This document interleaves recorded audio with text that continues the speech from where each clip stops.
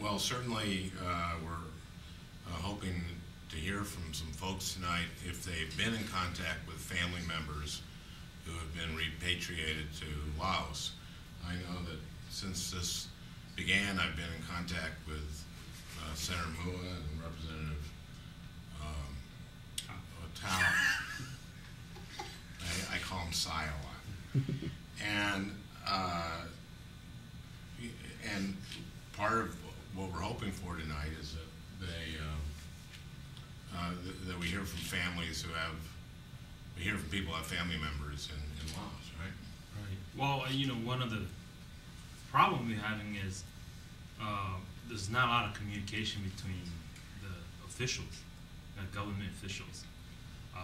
And so, you know, part of the conversation tonight is because some of these families here in St. Paul are connected to some of the families who are sent back, and so we want to find out whether they're fine and whether they're being treated well. And so part of tonight is sharing that the information coming that way.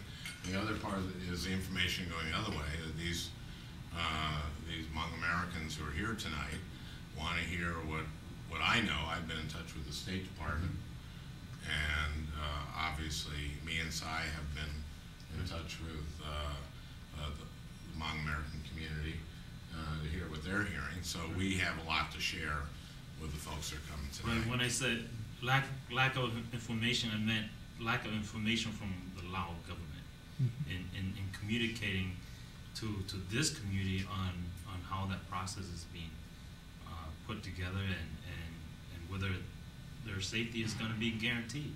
Really, that's really is the key.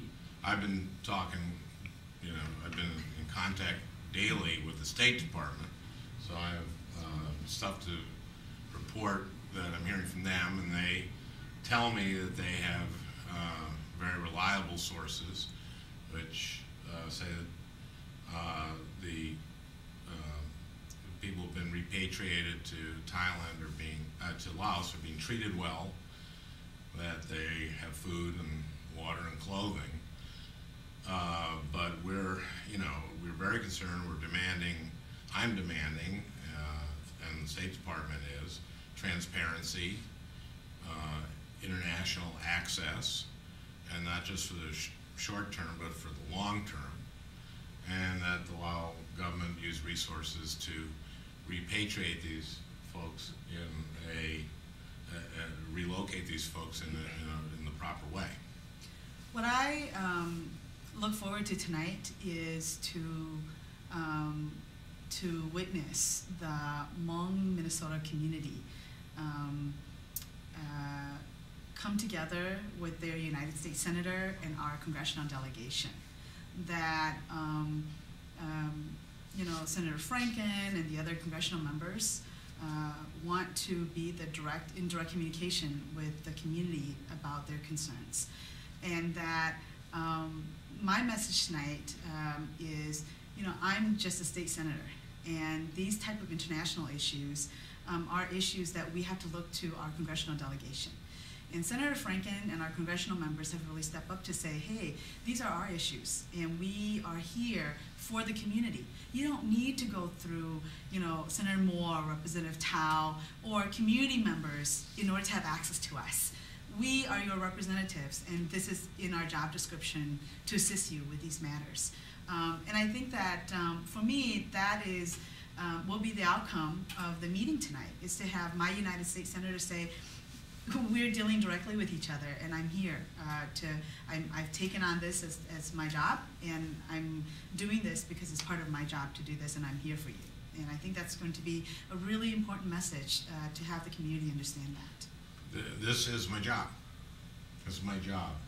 These are Minnesotans, these are Americans, these are Hmong Minnesotans, Hmong Americans. My job is to represent this community and represent them to the State Department and represent them to the Lao government and the Thai government, and to tell the Lao government that Americans want to know that their families are safe. Americans are demanding transparency. Americans Hmong Americans who are Americans want to make sure that their family members are safe. What can we expect from tonight? What come out of tonight's discussion? We're demanding international access to the people who've been repatriated to Laos, and so far that hasn't been allowed. The Lao government has not allowed that, and I'm going to make it very clear to them and to our State Department, this is a priority for me, and it's a priority for Minnesota, and it's a priority for Amy Klobuchar, who couldn't be here tonight because she's been traveling internationally, that we want international access, and we're going to, and transparency, and in the short term and long term, and that that this is a priority for us, and if Laos receives 80% of its budget from the United States and from other countries, other democracies, that we will punish bad behavior and reward good behavior. I think that the Hmong American families who live in Minnesota are going to be our partners as we move forward. So after tonight, tomorrow and moving forward, the families here have direct communications with their family members there. And one of my hopes as an outcome of this conversation is that the families here see Senator Franken's office and that of our congressional members as a place they can go to as they continue conversations with their family members.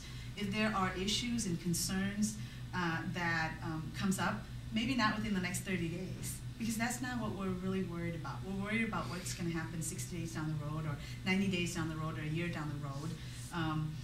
That there's a place for them to contact to say, hey, listen, I've lost communication with my family members, or to call and say, hey, they're doing fine.